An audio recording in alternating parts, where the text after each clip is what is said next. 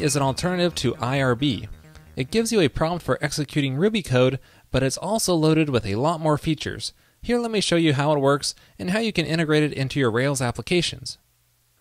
Now, installation is as simple as gem install pry, and you might want to add the pry doc gem in there as well. I'll show you that in a bit.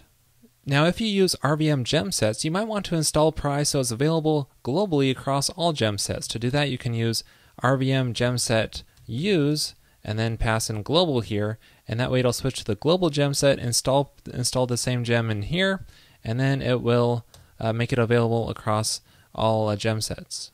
Now, once you have pry installed, you can use it with the pry command just like you would IRB, and you can execute Ruby code inside of here, and it works just like you expect.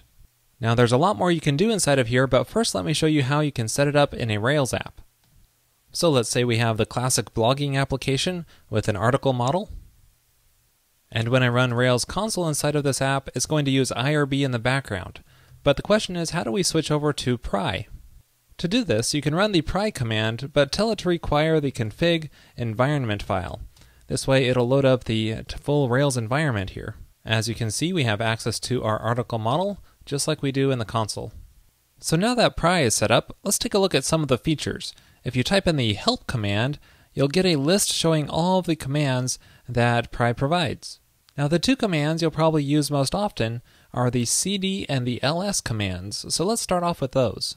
Now, the cd command will change your current scope. So if we say cd article, it's going to move into the article class. You can see if we run self, we're actually inside of the article class here.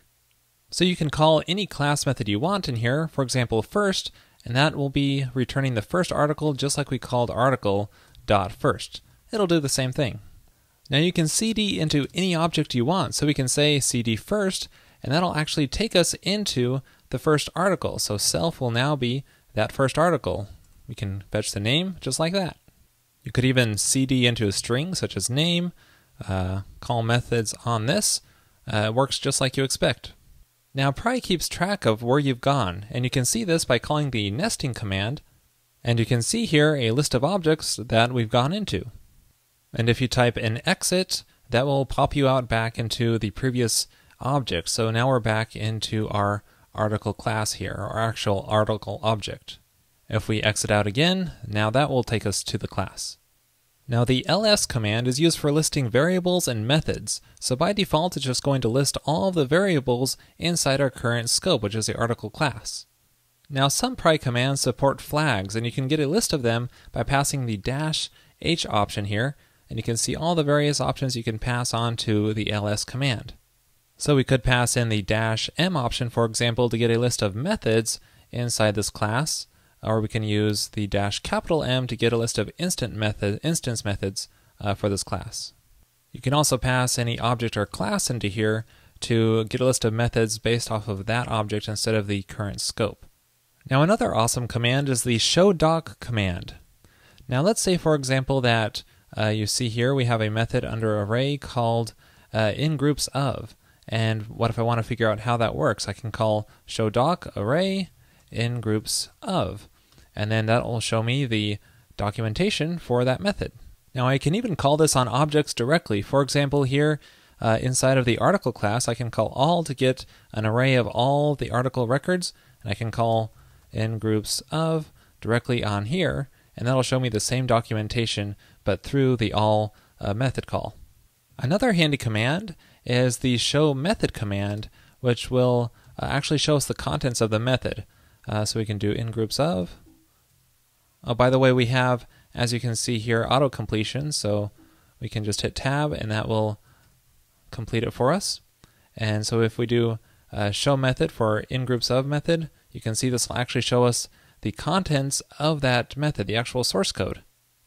And along those same lines, we have this edit method command where we can pass in a method, so inGroupsOf, and then when we execute this, it will actually open up the file in your editor and take you directly to that line. Really awesome feature here. Now, you can also run shell commands by prefixing them with a period.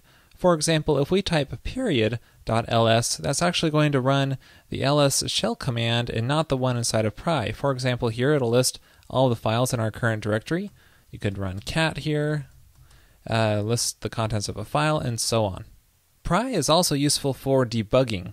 For example, let me go into an article object here first.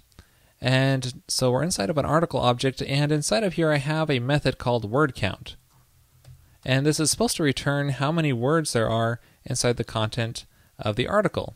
But you can see that it always returns 0, even though we do have content inside of our article. So for some reason it's not counting the words properly. Well, let's look inside of here by using the edit method command. Let's check out that word count method.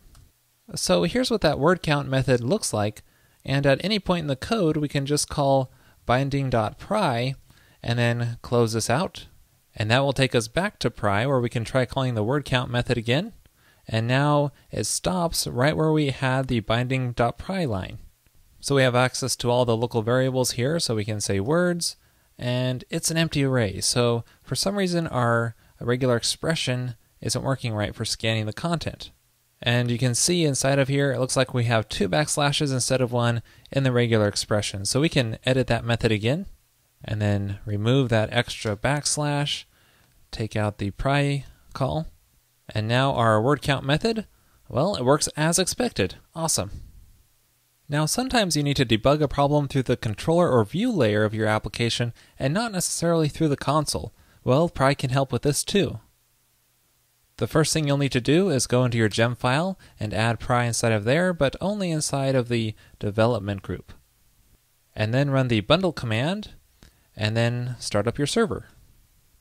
And then wherever in your application you want to debug, such as inside of our articles controller index method here, you can just add a call to binding.pry, just like we did earlier. And then inside of the browser, if we hit reload here, you can notice that it's stuck trying to load the page here.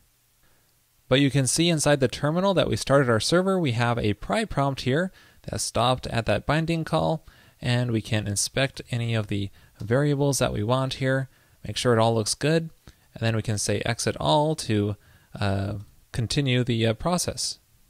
And then it will just continue loading the page in the browser. So that's how you can debug Rails apps through pry.